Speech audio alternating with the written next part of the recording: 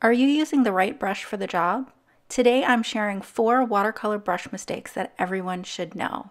These tips will help reduce your frustration and get you watercoloring with ease. I'm going to watercolor the new Syberia design Christmas Gnomes Digi-Stamp, and I have lots of tips and tricks to share along the way. This is part of an Instagram hop, so I have that link down below, and if you haven't already subscribed, please do that while you're down there.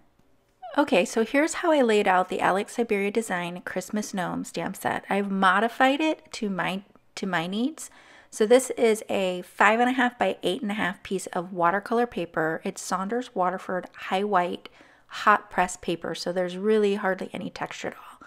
This is the original stamp set. Now I wanted to blow up those hats. I really wanted to focus on the hats so that I could play around with color and mixing. The bodies were a little too small to really kind of do some color mixing. So I've modified it to kind of blow up the hats and cut off the bodies. I also put a cinnamon strip up at the top. I have 2 jars of water, one to clean my brush and one to pick up clean clear water for the project. I have the lid to my 5x7 palette from Jackson's Art, and I'll have all of the supplies listed down below.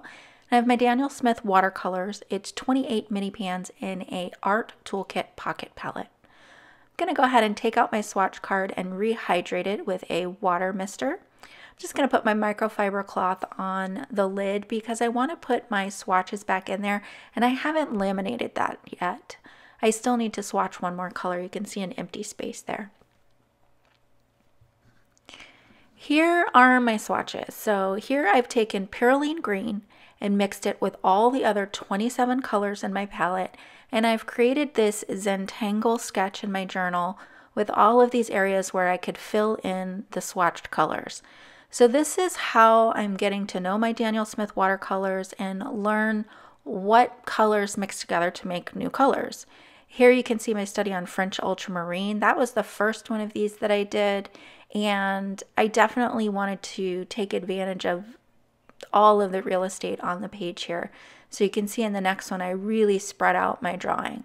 This is quinacridone rose, and I'm looking at these to figure out what color palette I'm going to use today. So this is how I've been choosing my colors. It's a lot easier for me to come up with a color palette when I have these types of examples to choose from. So far I've done 4 of these studies. The last one I did was Raw Umber Violet, which is a really cool color. I really enjoy this color and these neutralized mixes that it creates. So I'm going to pick my palette from these colors today, and I'm going to show you how I mix my colors. I think that was one of the things that really intimidated me about watercolors and investing in high quality paints like Daniel Smith. So these studies are what I used to learn more about my colors, and I'm going to work on a series where I show you this process that I go through to make these. I keep all my scraps of watercolor paper so that I can create a specific palette for each project. And let's talk about this brush. This is my favorite brush, or was, until I ruined it with the first 2 mistakes. I left it in a jar of water and it bent the bristles. That can also loosen the ferrule and your bristles can fall out over time. So you don't want to leave it in a jar of water. In order to try and correct it, because again, this was my favorite brush, I trimmed the bristles to try and get rid of the bend. And you can see it's all scraggly and it doesn't come to a sharp point anymore. So I totally ruined this brush. I am going to use it to mix my colors, and I actually will move back into using it later on in this project. We'll talk more about why. This wasn't a planned video talking about the brushes, but I ran into some issues that I think are really good to share. So I'm going to start off with Raw Umber Violet, and I'm going to mix that with Mayan Dark Blue.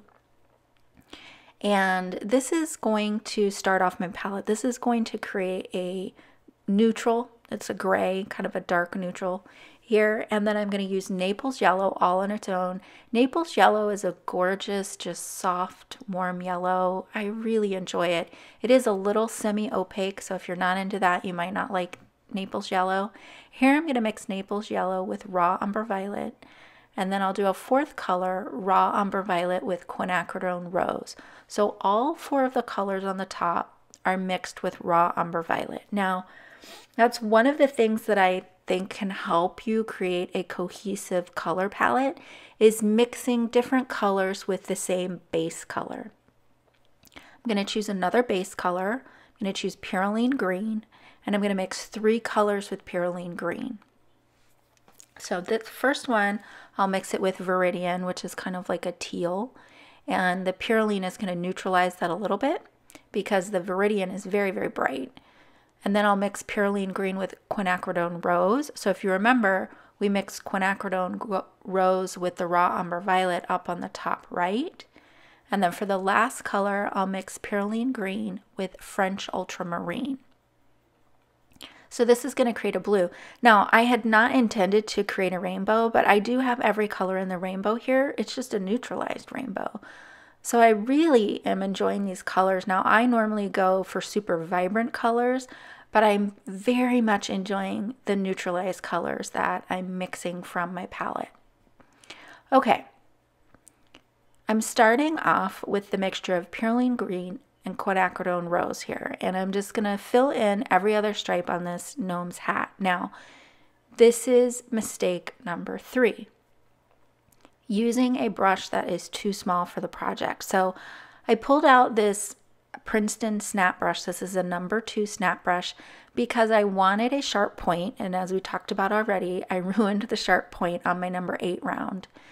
The problem that I have with this brush for this project is that it doesn't hold enough water. So you're going to see me struggle with that. You're going to see me keep having to reload my brush, even though this is a really small area that I'm painting. Now, this brush is really great for detail work. You know, you want to dot something, you want to add a couple lines. It's not great for painting areas. So using a brush that's too small is going to be frustrating because you have to reload. So I decided to pull out my Rosemary & Company.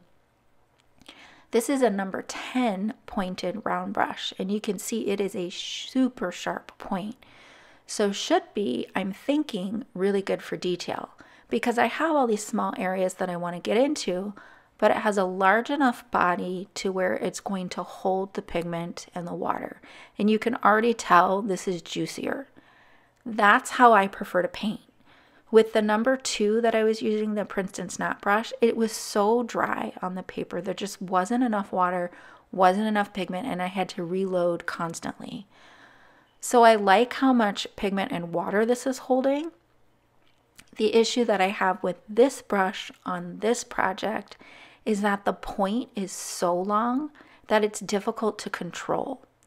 So I need that sharp point to get into these tight spaces, but you can see I'm having to really choke down on this brush and hold it all the way down at the ferrule in order to try and get some control. It's a little bit like wearing sandals that are too large for you and you spend half your time just trying to keep it on your feet. You're like expending all this effort just to keep them on your feet, when really you should just get a pair of shoes that fits. It's the same for the brush. You just need to get the brush that fits the project. So here I am. I'm back to my number 8 round brush. Even though it has the jacked up tip on it, it's still going to do better than what I was experiencing with the first 2 brushes. So I don't have a point that's sharp, but it's still kind of sharp. But this one holds the perfect amount of water and pigment. And so now I'm able to get different kinds of techniques. You can see that I can get texture with the watercolor. When you compare this hat on the right to the hat on the left and those stripes, there's almost no variance in color at all and texture with those stripes because there was hardly any water and pigment in the brush. Let's take a closer look at the difference in the texture on the right compared to the left. Just completely different. So what I've learned already is that I need to replace my favorite brush. So it's already on order. I ordered a whole new set of these brushes, and her new set, Dana Fox is the one that created these brushes. I'm just painting this hat with Naples yellow right now, and I'm taking some from my palette over there and then also some straight from the pan.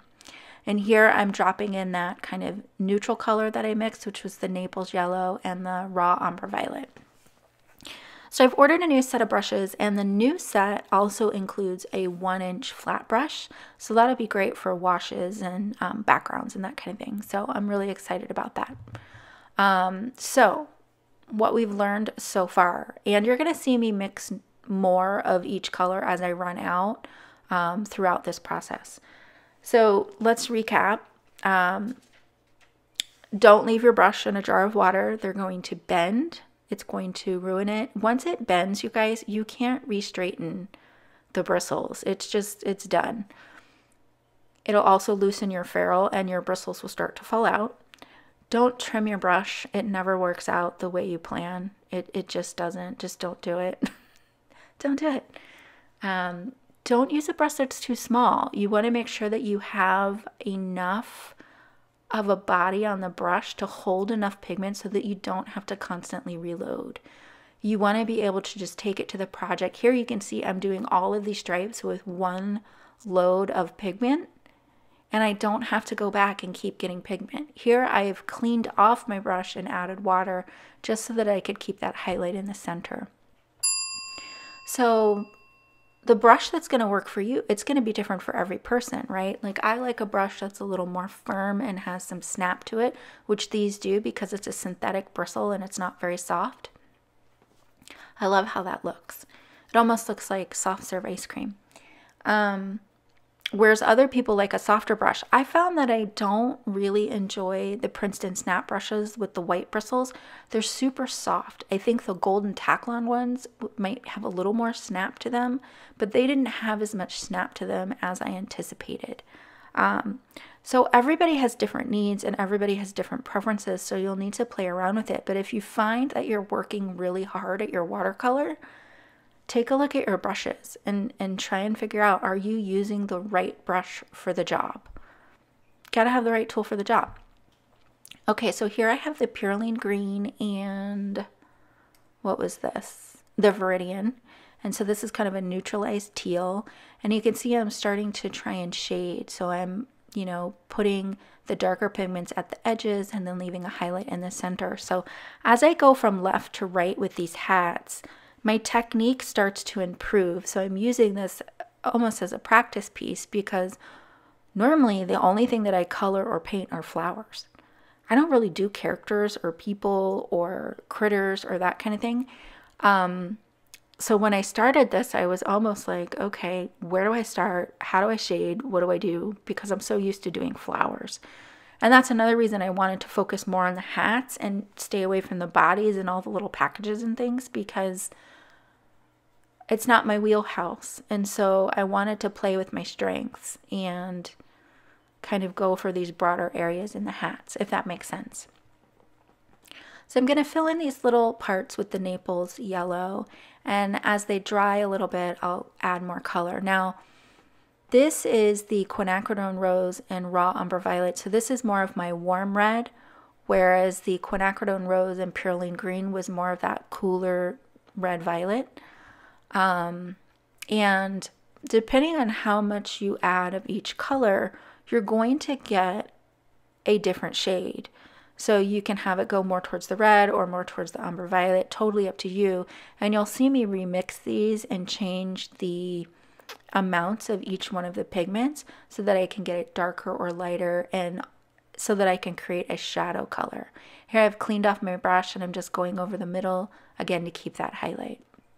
So it's looking pretty good so far. Now occasionally as I'm painting, you'll see me touch the paper. I'm checking to see if it's dry. If the paper's cool, then it's still wet. If it's just regular room temperature, then it's pretty dry. Sometimes you can't always tell if it's dry or wet, but you can tell a temperature difference. So if you see me touching it, I'm just checking to see if it's dry. You know, I don't want to paint the hat that's adjacent to one that's really wet, because then my colors are going to bleed into each other. I just had that happen on the watercolor showdown video that I just did. I compare pans versus watercolor brush markers versus pencils. So for any of you guys who are trying to decide what kind of watercolor medium you want to get, that's a great video for you to check out. I'll link it in the top right hand corner. This hat that I'm doing now is my favorite hat out of all of them. I think that this one has the best shading on it. And so you can see it's taken me 1, 2, 3, 4, 5, 6 hats. 6 hats in order to get the shading right on these things. So you have to really be kind to yourself and not get too caught up in the details and not compare your work to other people's. Just do you. And, you know, any little bit of improvement each time that you paint, any new discovery that you find, any new realization of, wow, okay, if I did this a little bit different next time, I think that would come out better. That's what you're going for. You want to enjoy the process. Enjoy the process. Crafting, art, being creative shouldn't be painful. Enjoy the process and don't just be kind to yourself. You know, I didn't get too worked up about what did and didn't work, but I definitely did want to share with you guys the things that I did that really didn't work to hopefully prevent you from going through the same struggles. This is already a lot more chatting than I normally do, so I'm going to pop on some music for some of this painting, and I'll catch you back in a few moments. But hang with me to the end because I have a trick to share that's going to add even greater dimension to these cards and really make them pop off the page.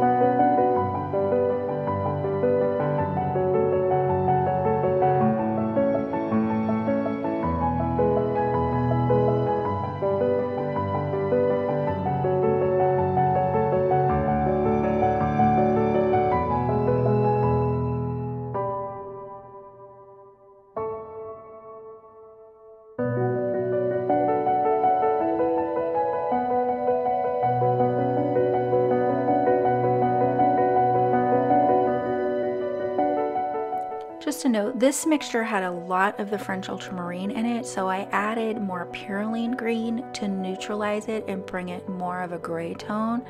And I'm going to show you a close-up of that. On the left, it's more purple. On the right, where I added more purulene green, you can see it's a more neutralized gray shade.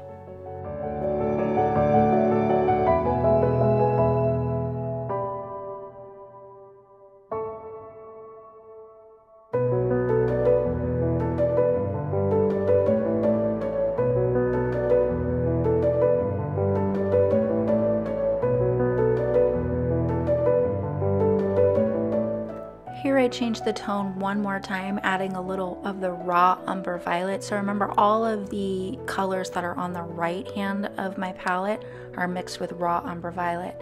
Everything on the left was mixed with purulene green, but I've added raw umber violet to this just to warm it up a little. And because these are our two base tones, everything still color coordinates and looks like it goes together.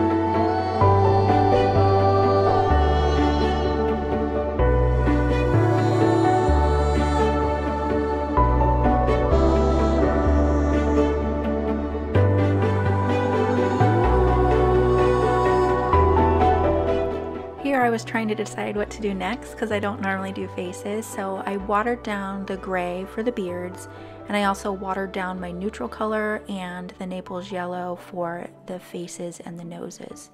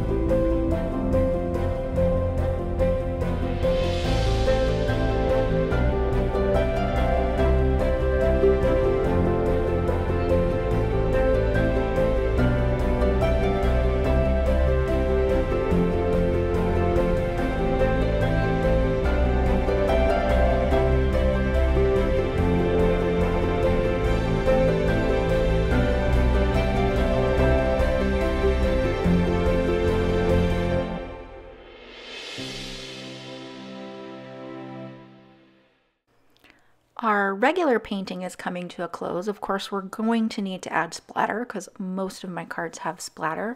The sixth hat is my favorite. You'll have to let me know which is your favorite down in the comments below. And if you haven't already subscribed, be sure to do that as well if you enjoyed this video.